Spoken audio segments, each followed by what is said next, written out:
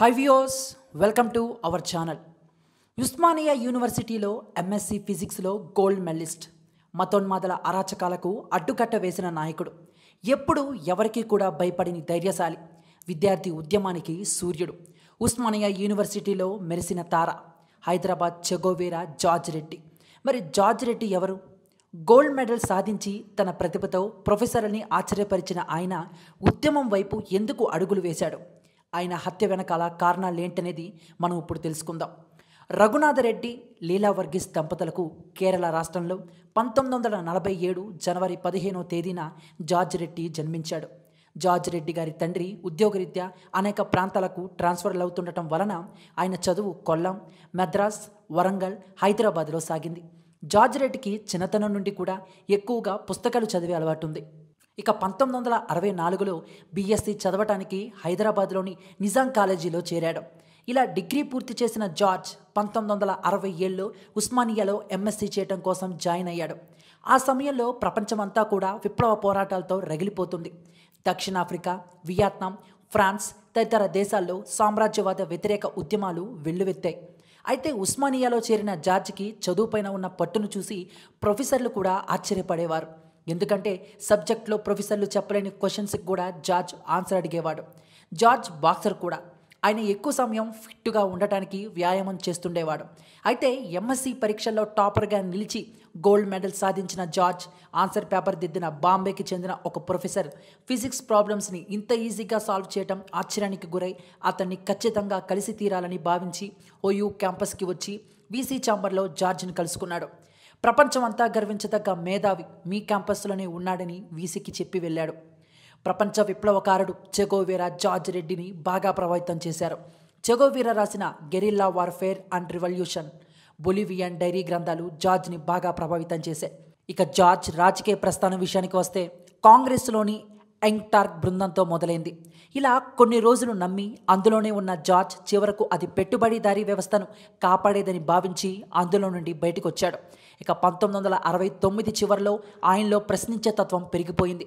ఇందుకు కారణం అప్పుడు జరుగుతున్న తెలంగాణ ఉద్యమం, శ్రీకాకుళ రైతాంగ పోరాటం, వియత్నాం యుద్ధం, ఇవన్నీ కూడా జార్జ్ రెడ్డి ఆలోచనల్ని కొత్తదారి పట్టించాయి.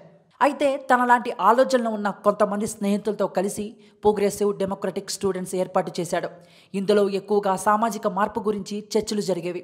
మతోన్మాదం, వియత్నాం యుద్ధం పేరుతో జార్జ్ కరపత్రాలు ముద్రించేవాడు. శాస్త్రీయ విద్యా విధానంపై జాతీయ స్థాయిలో జరిగిన ఒక సమావేశంలో జార్జ్ మాట్లాడిన తీరు ప్రతి ఒక్కరిని ఆలోచింపజేసింది. ఇక జార్జ్ మాటలు వింటుంటే ప్రతి ఒక్కరూ కూడా ఎంతసేపైనా ఆయన మాటలు అలా వింటూనే ఉండిపోయేవారు. ఇదిలా ఉంటే 1970లో ఉస్మానియా క్యాంపస్లో పరిస్థితులు దారుణంగా మారిపోయాయి. ఒక వర్గ భావజాలమే అజెండాగా ఉన్న విభాగంలో ఆనాటి ఫ్యూడన్ శక్తులు వారసులు చక్రం తిప్పారు. వీరినే లప్పెంగ్ గ్యాంగ్ అని పిలిచేవారు. వీళ్ళ ఆగడాలు అంతా ఇంతా కాదు.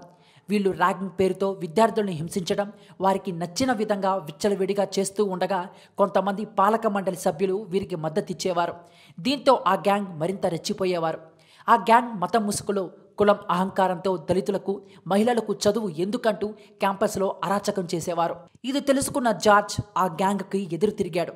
వారి చేత అన్యాయానికి గురైన విద్యార్థులను ఏకం చేసి వారికి ధైర్యాన్నిచ్చి టీజింగ్ పేరుతో హింసకి గురవుతున్న అమ్మాయిలకు అండగా ఉండి ఆ గ్యాంగ్కి సపోర్టుగా ఉంటున్న అధికారులను నిలదీశాడు.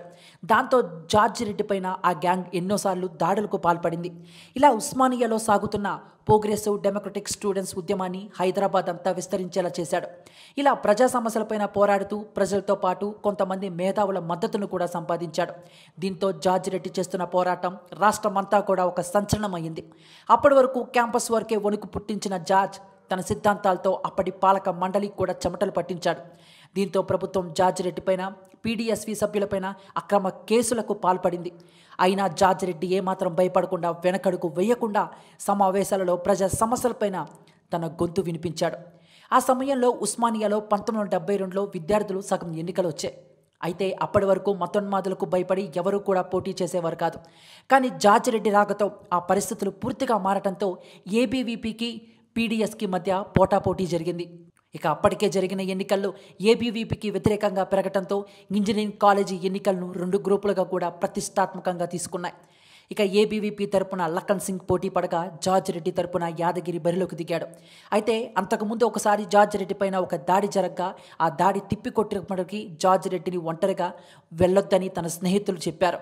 కానీ 1972 ఏప్రిల్ 14వ తేదీన క్యాంపస్లో ఎన్నికల ప్రచారం జోరుగా సాగుతుంది.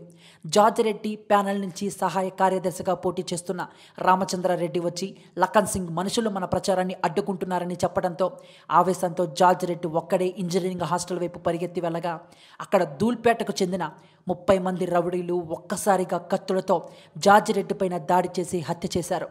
జీనా హైతో మర్నా సీకో, కదం కదం పర్ లన్నా సీకో అంటూ విద్యార్థి లోకాన్ని పోరాట మార్గాన్ని అందించిన ఉద్యమకారుడు నేలకొరగ్గా ఒక్కసారిగా ఉస్మానియా క్యాంపస్ అంతకుండా జార్జ్ రెడ్డి హమ్మరహై అంటూ నినాదాన్ని ఇవ్వగా ఆ నినాదం రాష్ట్రమంతటా వినిపించింది. ప్రజా సమస్యలపైన పోరాడిన, మత రాజకీయాలను ఎదిరించిన విప్లవ యోధుడు హైదరాబాద్ చెగోవీరా జార్జ్ రెడ్డి ఇప్పటికీ ఉద్యమించే ప్రతి విద్యార్థి పోరాటంలో బ్రతికే ఉంటాడు. జార్జ్ రెడ్డి లాంటి ఒక విప్లవకారుడు ఎంతోమందికి ఆదర్శం. ఇక జార్జ్ రెడ్డి అనే సినిమా ఈయన స్టోరీని బేసిక్గా చేసుకునే వస్తుంది. సో ఆ సందర్భంగా ఈ స్టోరీ మీకోసం.